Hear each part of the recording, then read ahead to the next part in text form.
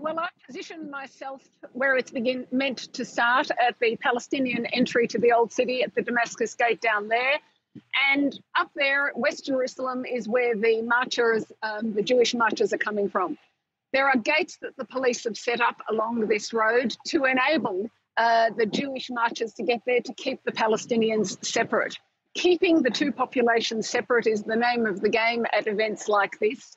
It's a triumphalist march. It goes from the Damascus Gate down through the Old City, through the Muslim quarter of the Old City, to get to the Jewish holy site, the Western Wall. It's celebrating 55 years of since Israel conquered East Jerusalem and joined it to West Jerusalem. That's not an internationally recognized reunification. It's certainly not one the Palestinians are happy about, and that's why the police have to separate these two populations so that this march can go ahead.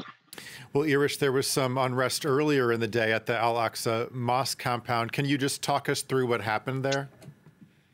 Yes, I think we were seeing a low-key version of what we'd seen during Ramadan, which is Palestinian protesters, often ignited by Jewish Israelis coming up to the Al-Aqsa Mosque compound to visit.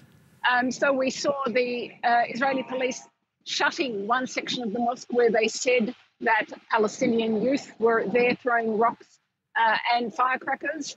They then kept Palestinian women away from the Jewish visitors.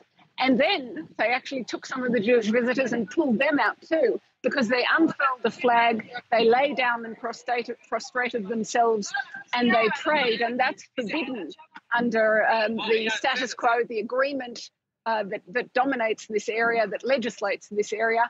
And that says that only Muslims are allowed to pray at the Al-Aqsa Mosque compound. Okay, we'll leave it there. Our